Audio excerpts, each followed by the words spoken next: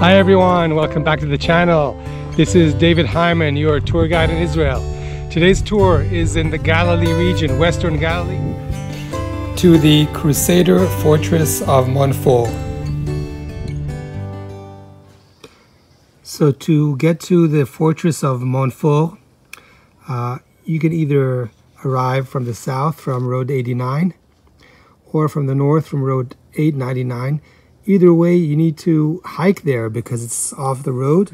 We're going to tour this Crusader fortress, which is hidden in the forest in the mountains of Galilee, and it is absolutely off the beaten track. Yeah, so in Israel, everyone uses these maps to hike, and you can see how the map has a very detailed topography, but also the trails are marked in different colors.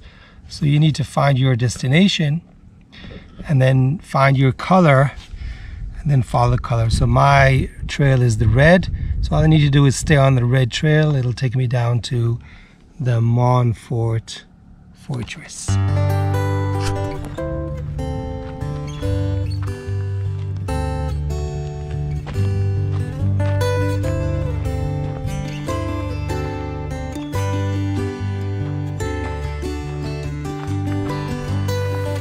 So the Crusader period in Israel was during the Middle Ages.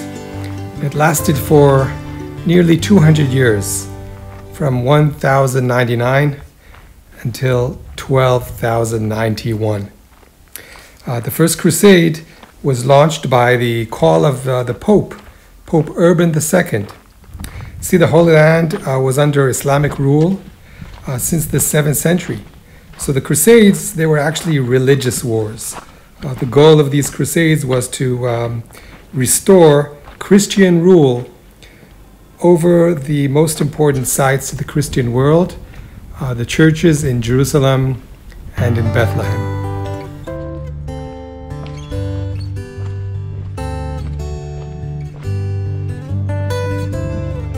And there's the castle now. So we're going Montfort Castle. So during the Crusader period, about 80 castles and fortresses were built all over the region, usually along what were the current borders of the Crusader Kingdom or along the roads. The fortresses and the castles were usually built for military need. The one we're visiting today, the Montfort, is an exception. So this is the ditch that the Crusader knights carved in the rock to separate their fortress from the mountain above them. You can see that it was probably, they used a natural crack in the rocks, and they used their hammers and their chisels and whatever technology they had to create this ditch. What we have here is a snake skin. So you can see how beautiful it is. It's very, very delicate. I hope not to break it. You know, every snake, they replace their skin once a year. They just grow too big for their skin. And then they just have to replace it with a new skin. So what they do is they peel it off. The way they do it is they just it grabs on some kind of rock or something, and they peel out of it as if you peel off your sock.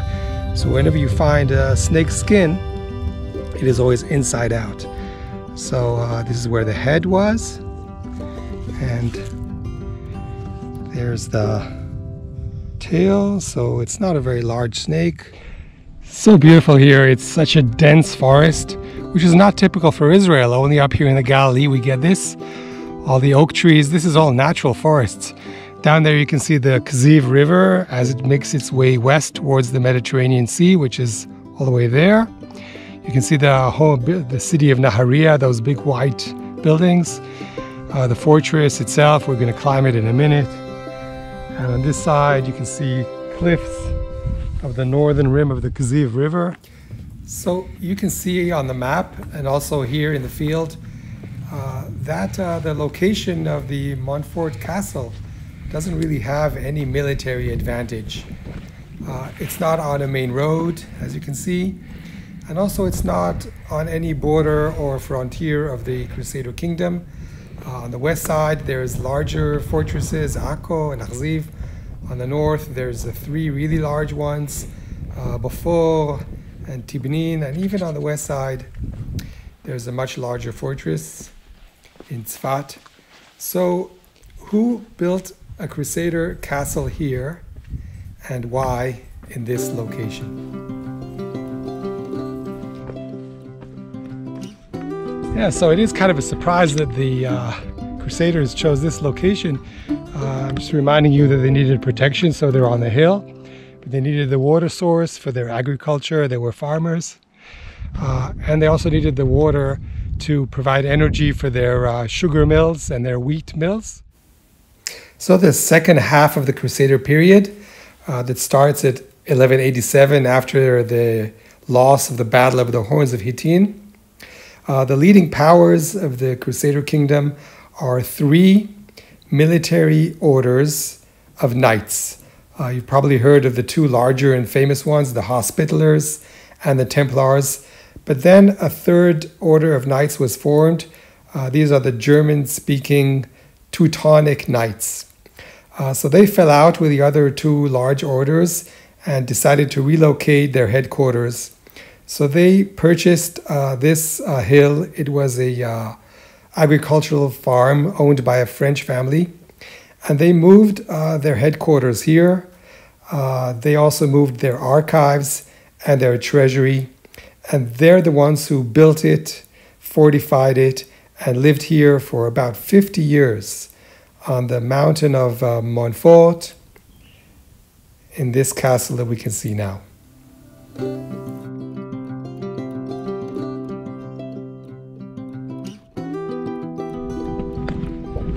So the highest structure in the Montfort fortress is where we are now. This was the tower, the watchtower. Not much left of it, just like the foundation and the base and a few of the walls of the tower. And it was needed so they could protect the fortress from the most vulnerable side, the south side. So the castle is built in three sections, more or less. Where we are now is the highest part, it's the tower. And then the middle section right below us would be what they call the administrative section. Probably was a two-level building. The lower part was administrative needs, and the second floor was maybe the church. And then the third part, which is a little further down, was the grand hall. Down there you can see the river Kziv.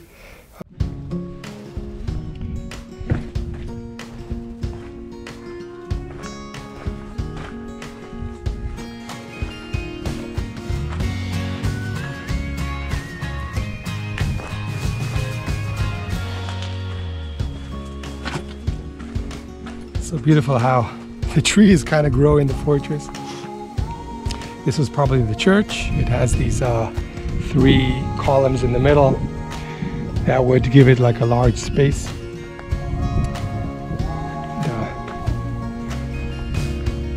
And all the rainwater that came down in the rainy season would be collected in pipes such as this into the reservoir.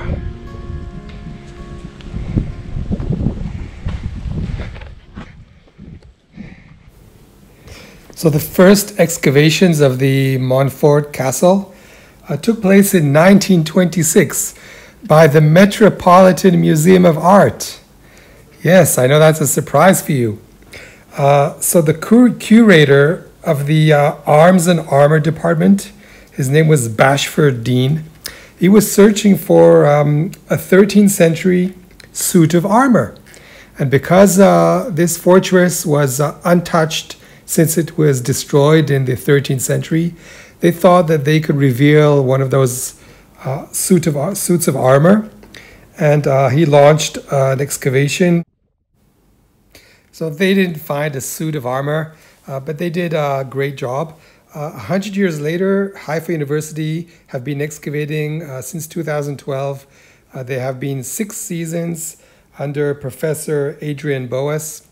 A lot of the work has been done here on what they call the Grand Hall. So it sits on these enormous vaults, and the second floor was maybe a refectory, like a dining room, and then there was a third floor which probably was residential where the knights would live.